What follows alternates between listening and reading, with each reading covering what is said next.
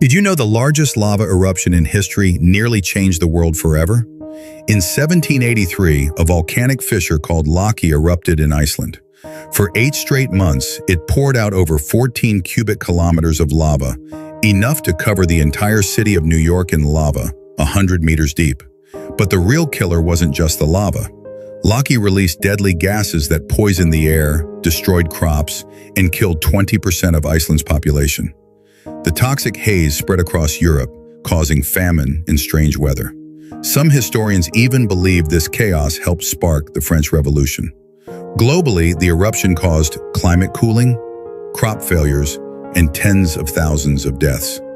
It remains the largest lava eruption ever recorded. So next time you think of volcanic disasters, remember, one eruption of lava nearly shook the whole world.